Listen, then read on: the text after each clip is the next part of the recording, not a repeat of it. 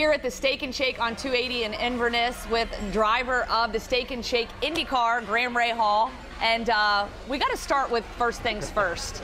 We have a milkshake here. It wouldn't be Steak and Shake without a milkshake, right? That's right, yeah. And this is a special milkshake. Kind of, yeah. So, so last year Steak and Shake came on board and sponsored us, and they asked me, oh, you know, as a kid, what was your favorite shake? And so I told them, you know, for me it was always chocolate with M&Ms, which I thought was a fairly basic thing. I guess there weren't too many people that had tried it before, so they all tried it, and then they decided, one of our partners, Fight SMA, in August, they decided that they would make a Rahal shake and sell it and give $1 each one to charity. So here we are, kind of this thing's caught on a little bit, and it's pretty simple, but it's awesome. That's good. Lots of M&Ms. Oh, love the candy. Okay, so let's talk a little racing. Obviously, we're here in Birmingham. This is the course that last year you came to, got a second place finish. Yep. And all of a sudden, those podium finishes just started rolling in. Yeah, this race last year is what kind of kick-started a really, really great campaign for us in 2015. And so, you know, this year, kind of the start to this year has been a little bit iffy. We just haven't maximized our potential. And really, other than Phoenix, which was our second race, we finished 5th. We've kind of slipped this year. So I'm hoping, you know, that this weekend really is what kickstarts our year just like last year. And I love coming here. I love razzing all the Bama fans, you know, being a Buckeye.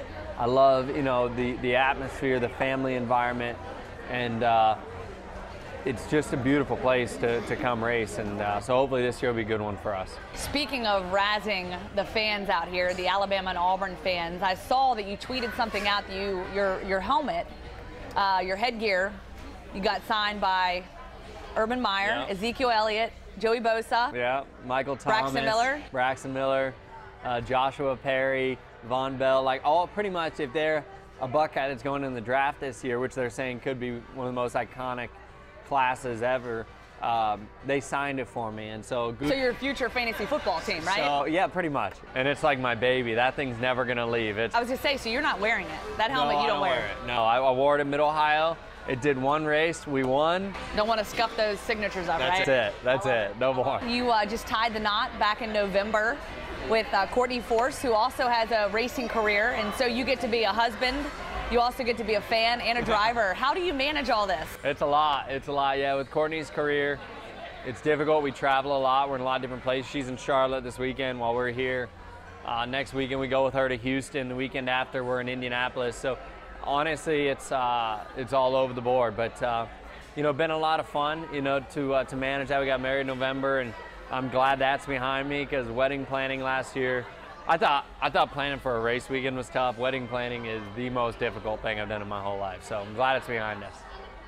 So now that you're here in Birmingham, planning for the race this weekend, what's the mindset, what's the mentality, and what's the strategy going into this race? To win. I mean, you know, the mindset is we have to win, like I said, you know, to kick off of our year like we did last year here. The strategy is going to be really depend on how we qualify. I mean, I think we started 8th or something last year. I can't remember exactly, but you know, we got to do something similar again and make our lives a little bit easier on race day. But really outsmart these guys, be fast all weekend, and hope for a good result.